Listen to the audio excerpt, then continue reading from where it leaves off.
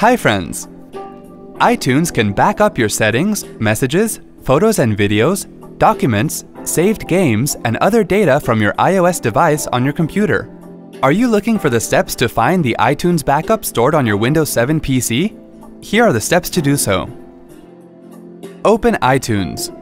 To view a backup created by iTunes, click the iTunes menu on the top left corner and then select Preferences. Click on the Devices tab. Under the Devices Backup section, you will be able to view all the iOS devices that you backed up earlier. Click on OK to close the Devices Preferences window. Close the iTunes window. Click on the Start button and then click on the username to open your personal folder. Click on the Organize drop-down menu and then click on Folder and Search options. On the Folder Options window, go to the View tab.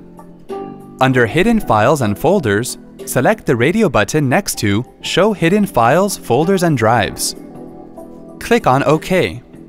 Double-click on App Data, Roaming, Apple Computer, Mobile Sync. Here you will be able to view the backup folder. Hope this was easy to follow. Thanks for watching.